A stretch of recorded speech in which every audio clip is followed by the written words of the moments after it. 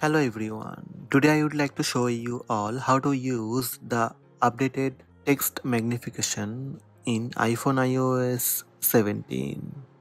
Let's have a look. Before start, make sure you are using iPhone iOS 17 or later. First, open any website, email or other text document on your iPhone.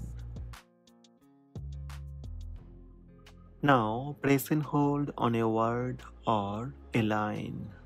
When the loop appears, drag your finger slowly over the line. In iPhone iOS 17, you will see text magnification. Apple increased text magnification to help you to see more clearly. That's it. These are the steps to use the loop in iPhone iOS 17. Hope this video help you. Please subscribe my channel by tap subscribe button. Also tap the bell icon to receive notifications about all new videos.